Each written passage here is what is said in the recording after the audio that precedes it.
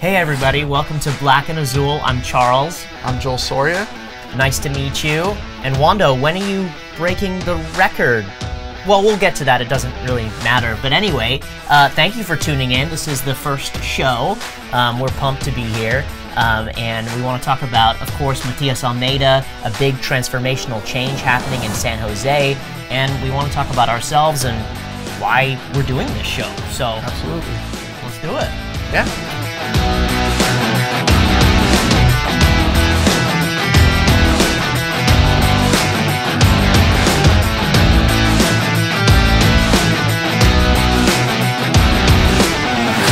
So, you're here, we're actually doing this. Finally. Yeah, it's been a thing in the making, right? Yeah, it has. Obviously delighted to be here with you, delighted for this new era. I personally think this was a long time coming. It should have been done much earlier, but the good thing is that we're here. And for those viewers who don't know who I am, I'm Joel Soria. This is my third season covering the San Jose Earthquakes as a beat writer for Quakes Epicenter. I am delighted to be doing this with you, Charles. You want to tell them a little bit about yourself? Yeah, I'm Charles Wollin. I've been covering soccer in the Bay Area for about 10 years. I commentate college soccer at USF. I also write for sfgate.com about soccer and soccer culture, and also commentate for SF City FC in San Francisco. So we are absolutely, jazzed about this whole thing. But in order to make this, what it is, I think the Quakes kind of had to have the season that they had last year where it was pretty bad. Not so good, yeah.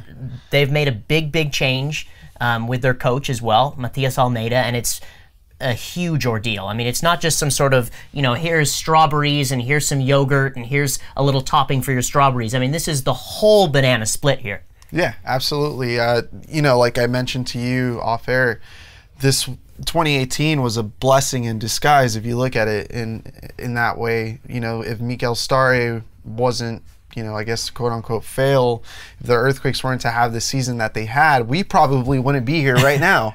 Right? That's just the reality of it all. And obviously you viewers at home it's not us, it's Matias Almeyda, right? That really matters. Matias Almeyda is now in San Jose. It's a transformation period, at the start of a new era call for new beginnings, and this is also a new beginning for us. And this is also going to allow us to continue the objective and insightful journalism that I think we've been doing for the past few years. I know you have. I think I have, or at least I've been trying my best. So, and also to alleviate some of the gaps, right, that this organization has in terms of coverage. We're here to expand that. We're here to elaborate on it a little more via, obviously now, YouTube video and all this good stuff. So I can't wait to start. My goals for this show are to make this thing relevant. I want to see Bay Area soccer grow in many ways. One, we have a glorious opportunity to be able to do that with this show, and I'm here because I want to be a part of that in any way that I can. And I think that with a show of this magnitude, Black and Azul will be able to do that and be able to expand the reach. You know what, Charles? I think we're going to get the question quite often. So why did we choose Black and Azul as the name of our series?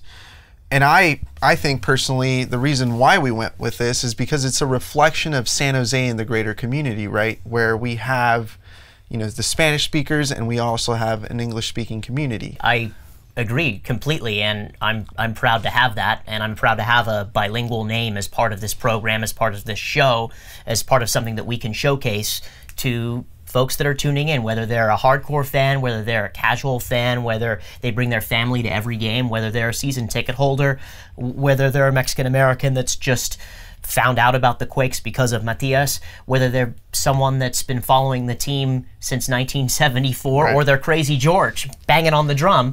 That's what Black and Azul is. It's all encompassing. It's everyone all together, and we want folks to be able to interact with us and be part of this too. So that we'll get to kind of the Twitter part later, where we'll ask folks to give us questions that we'll answer. But that's where I'm at with it. Yeah, and I do want to say that we will be incorporating Spanish content into this show on a weekly basis, and we will have guest, hopefully in the future, who will be Spanish speakers only. And obviously we'll do the translation part of it, but we want this show to be as inclusive as possible. Well, let's get started on today's lineup. Let's start with the big coaching change. There's been lots of buzz about this all across the soccer community. Not as much as we'd like to see right here in San Jose, California. However, this is not just, again, some sort of big deal. It's a ginormous deal. The Quakes really landed the guy that's going to bring this team into a new era. And there's been some really good reporting about it as well. And you know, this is exciting times for this side. It's a totally, you know, big thing. Yeah, absolutely. Matias, you know, the arrival of Matias Almeyda isn't only going to bring prosperous times for San Jose on the field, but also off the field, right? And like we said, it's a blessing in disguise. If 2018 weren't to happen, Matias Almeyda wouldn't be here. And what does Matias Almeyda bring with him? Well, he brings obviously a massive coaching staff with a lot of expertise, a lot of experience, but he also brings a new set of fans, a lot of Chivas and Liga MX fans who will be flocking into Avaya Stadium. So a new atmosphere, a new identity for the team. And we can already see it, right, with the Earthquakes marketing. They're starting to target Vamos SJ, the new hashtag. I think it's very evident that that's the new direction that the club is taking now. The new and much needed identity, one that probably should have came about a long time ago, but you know, it's better that it's here now than not being here at all. Yeah, and why not seize the opportunity when you have the chance? I mean, this is a guy that's won at all levels, been able to bring up River Plate, brought up Banfield, as well as he's won multiple trophies with Chivas before coming to San Jose. So it's a bit carte blanche for him now in San Jose, but he does come with all of these other trophies in his bags as well that he's able to put out and say, you know what, I've been able to do this job here, I've been able to do this job there, and I can do this job here as well, and guess what? Let me try this as well. So it's the splash that a lot of fans want to see, and it's the splash that hopefully will allow this team to kick on and move up the table, so to speak, and get some results, get noticed by the rest of this league, because the West Coast, when you think about it, when it comes to this league, there's some really good teams that are very relevant that are on the map. And when it comes to San Jose, there's a little bit of that spot there where you'd like to see it be quite greater. Yeah, I totally agree. And I think the special thing of Matias Almeyda coming to San Jose are the motives behind his arrival, right? And he's made it quite clear time and time again that he's not here, you know, just for a 6-month period. He's here for a long-term project.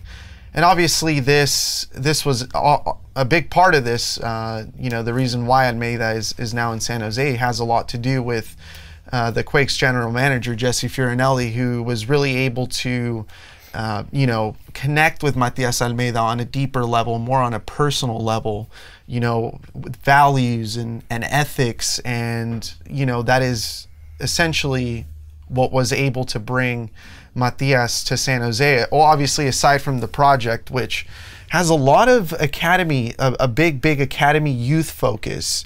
You know, they really want to touch base on the academy to a greater level. There is so much untapped talent in the Bay Area, as we know. Not only in San Jose, but in the greater Bay Area, places like Oakland, San Francisco, and even down south in the Monterey Bay Area Peninsula, places like Watsonville, Salinas, Santa Cruz, etc. The list goes on. There's a lot of talent here. The Earthquakes are obviously trying to get this new era going, and they couldn't have chosen a better person and a better group than, you know, Matias Almeyda and co. I agree completely. And the preseason has been pretty rigorous. There's been lots of reports coming out of how the team did in Cancun, as well as a 3-0 loss to Reno and then a 3-0 win against LAFC. Let's kind of back up and talk about each one of those as it comes. Let's start with the LAFC victory from the other day. Goals from Wando, from Vako, and Eriksson as well. Pretty comprehensive performance. From what we saw from the report, good possession from the side as well, created chances, and a nice side to be able to get that victory in the preseason. Yeah, I think it shows what that the style that Matias is trying to implement is finally coming along, right? It's always going to be a process. It's definitely a process, and the match against Reno, I have to say, now looking at it in retrospect, was probably an outlying performance, right? I think we both can agree on that. The fact that the team had 2 grueling weeks in Cancun with very, drastic weather, tropical weather that the players are obviously not used to, having to train there for 2 weeks, double sessions each day. I believe they only had like about 2 days off the entire time they were there, to fly to Reno and play the next day in altitude in 30-degree weather against a team that was already acclimated to the elevation and to the weather, probably factored in and was the reason why the Quakes showed pretty poorly in Reno. But now, moving on to the game against LAFC, obviously we weren't able to watch it. No one really was, unless you were at the stadium, because it wasn't live streamed. But the Almeyda, at least from what we were able to get from the reports, certain beat writers who were present at Bank of California Stadium, is that the Matias Almeyda's style is starting to pay dividends now. The Earthquakes have possession of the ball. They're also, battling on both sides of the ball.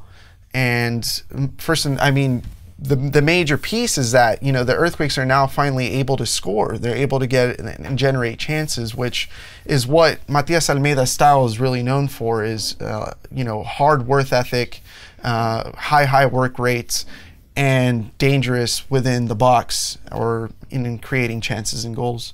Well, if you're creating chances, if you're working at a high level, and if you're fit, which in my opinion this team really wasn't that fit last year, you're not going to be able to compete to even serve balls into the box to be able to score. So for me, just seeing that on the match report was terrific, and hopefully they keep it going. Hopefully we'll have other good news to report from the Seattle game from this weekend.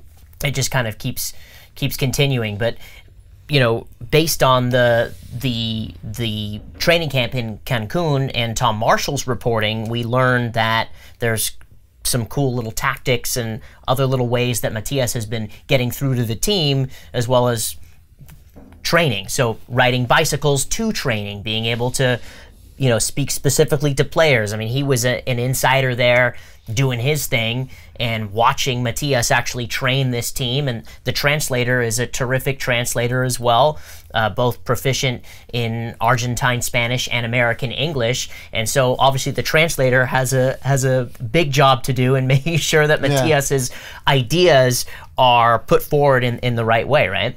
No, absolutely. There's a lot of things that need to go right in order for the greater picture to come along. And I think the Earthquakes and Matias Almeyda are conscious that what they have assembled is going to pay dividends in the long run. Like I said, it's a long-term plan. Things aren't going to, be off to a great start initially. There might be some roadblocks here and there, but they're in a good position right now.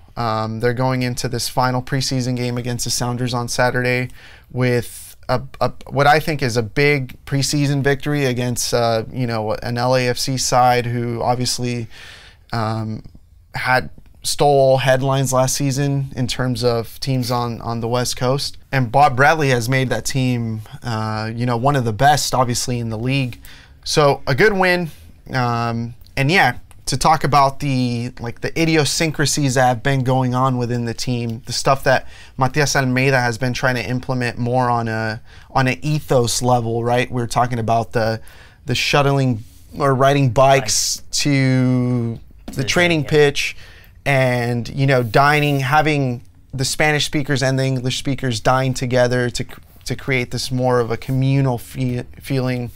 You know, these are the small things that really make Matias Almeyda, or at least those are the things that elevated Matias to the next level during his time in Guadalajara. So another factor of this is who's going to be the main striker in his system, right? So Wondo scored on the weekend. Wondo, part of this team for 11 years. Wondo, his name synonymous with San Jose Earthquakes.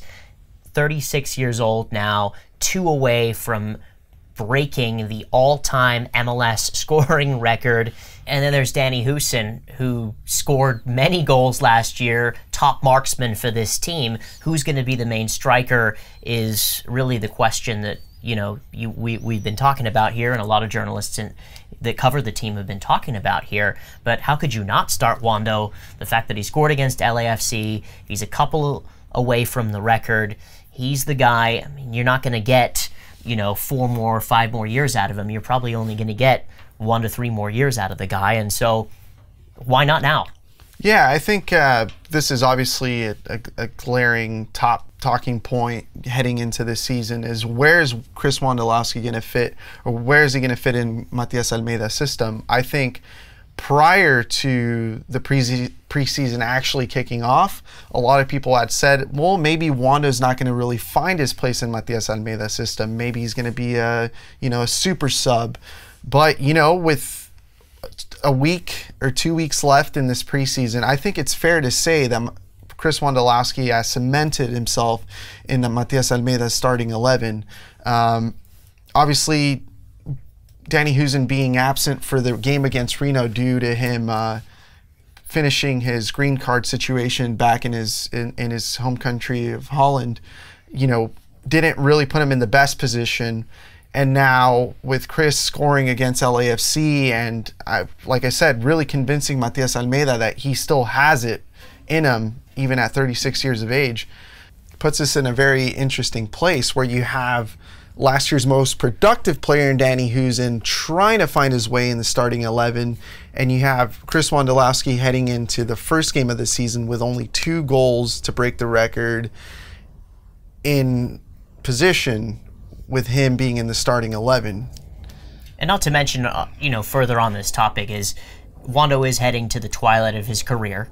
He's also someone that embodies the spirit of the San Jose Earthquakes over the last 8 to 10 years with this blue-collared, hard-working, gritty striker, and a guy that was never really supposed to be the guy and ended up taking the stardom and saying, you know, not in a flashy way or like a Hollywood way, but, you know, just gently going about his work every single year in Major League Soccer. And so how Matias Almeyda also balances kind of transitioning gently and slowly, Wondo out one day and bringing new guys in, and also allowing him to finish the way that he's meant to finish with you know, great pride on his back for the patch, and have the fans salute him in the way that he deserves to be saluted.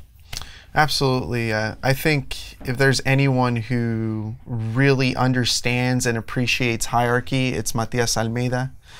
You know, a person of values. He goes by his Bushido code, where he treats everyone equally, but I think he still senses, or he does sense, Chris Wondolowski's fighting spirit, leadership, and just overall, you know, knowledge of the game and overall knowledge of the San Jose Earthquakes.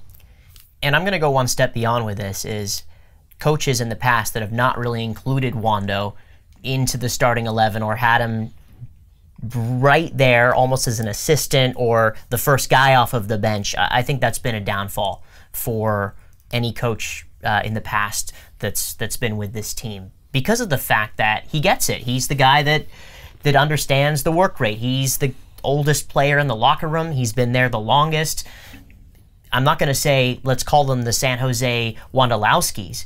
However, he's been able to stamp his mark in such a marvelous, beautiful way that the team is still his, and he's still a voice that carries his weight more than most, and that's something to be spoken for and spoken about. I mean, in the locker room, you just said, I mean, you know, leaders lead. So, you know, I think in the past, some coaches that haven't incorporated the guy, that's been an issue. And so I'm glad to hear that Matias is understanding of these types of things. I mean, what do you think here? Nothing's set in stone, right? I think we can talk about theoretical situations here, but I guess what I'm trying to emphasize is that from the looks of it, it looks like Wondolowski is going to be a starter come March 2nd against Montreal Impact. But you're right. I mean, this is obviously a big positive for Wondo, who probably thought he was going to see a lot of bench time in 2019, which is still possible. You know, you don't know what the season's going to bring, but things are off to a good start. He has Matias Almeyda's confidence, and, you know, vice versa. And that's an awesome thing because of the fact that he's a good guy.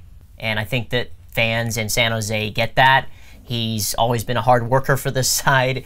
He puts the team on his back when he needs to, and he knows the importance of what it means to wear that patch more than any other player that I've seen in the last 15, 20 years with this side, besides Joe Cannon, of course.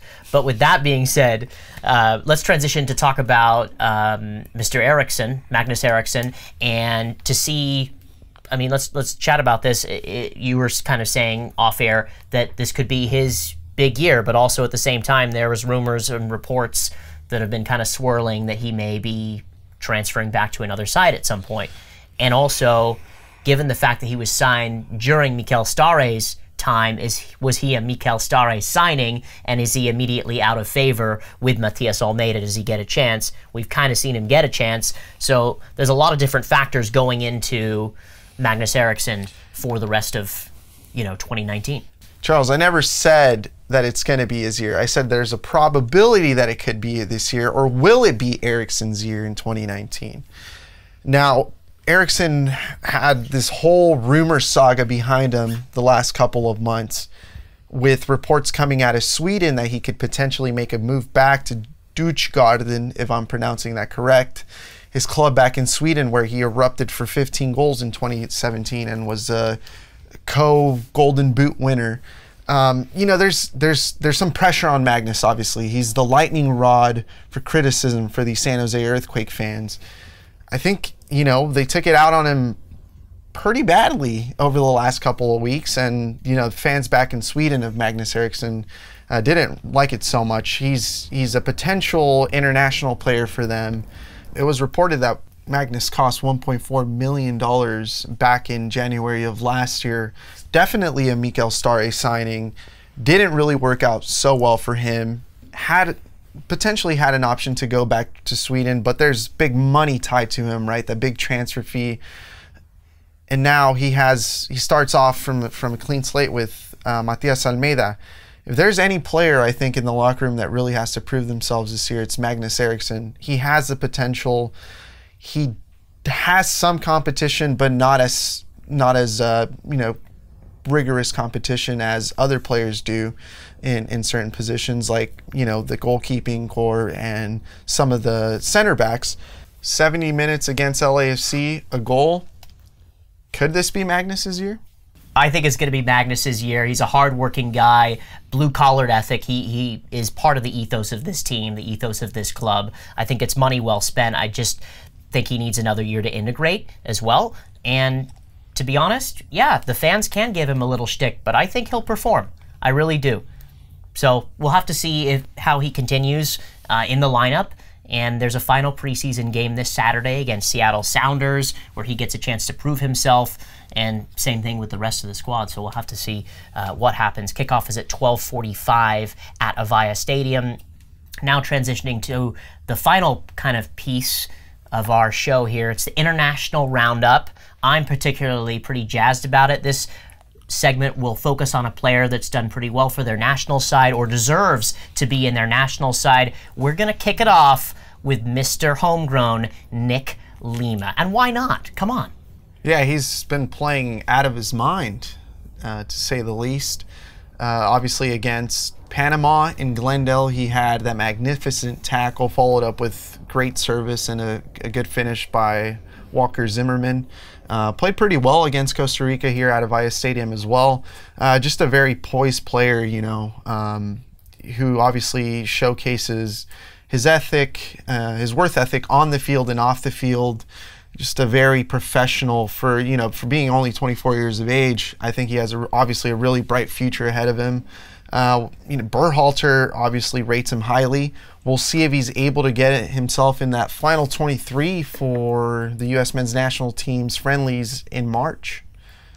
Yeah, I mean, we were both there. We witnessed him play at right wing back, but then he also kind of transitioned into that holding midfield position, and then he was back at right wing back. It was an interesting hybrid role, almost playing with three in the back, and then him being part of central midfield as a second holding player, and then bombing out wide to be a high winger as he would kind of get up and down that line with his right wing back responsibilities. I thought it was a kind of a harebrained scheme by Greg Berhalter, and hopefully something we can see more of in the future. I mean, he was running all over the place, and everyone in the crowd loved it. Every single touch was oohed and awed, and that was cool to see.